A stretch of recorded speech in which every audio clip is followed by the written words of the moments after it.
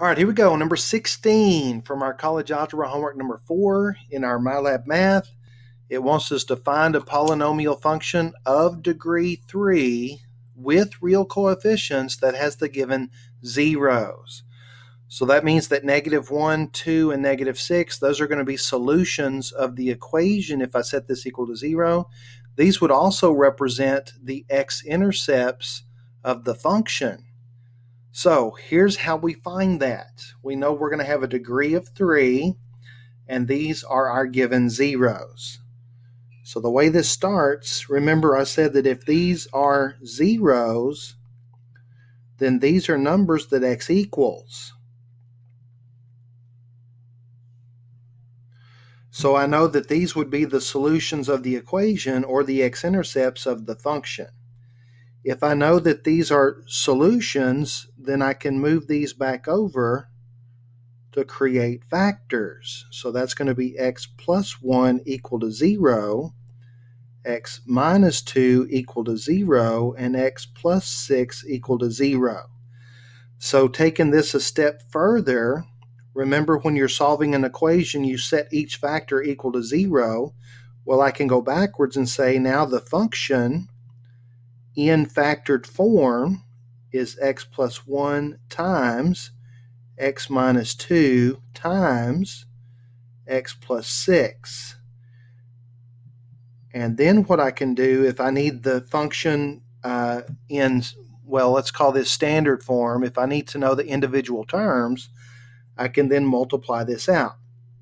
And so to multiply this out, we're going to start with the FOIL method. First, outside, inside, last. Foiling the first two, we're going to get x squared.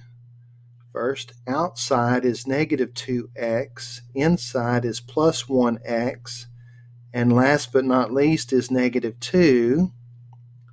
And then we're going to combine our like terms, and that's going to give us x squared minus x minus 2, and then we can multiply the next factor.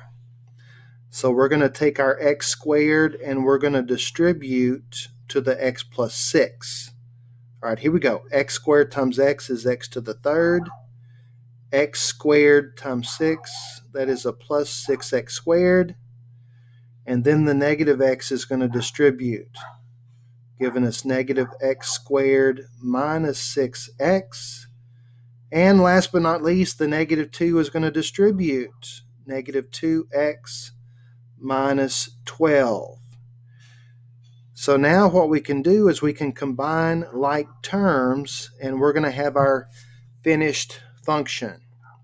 X to the third, I've got 6x squared minus x squared, that's 5x squared, minus 6x minus 2x, that's minus 8x minus 12. So here's our function.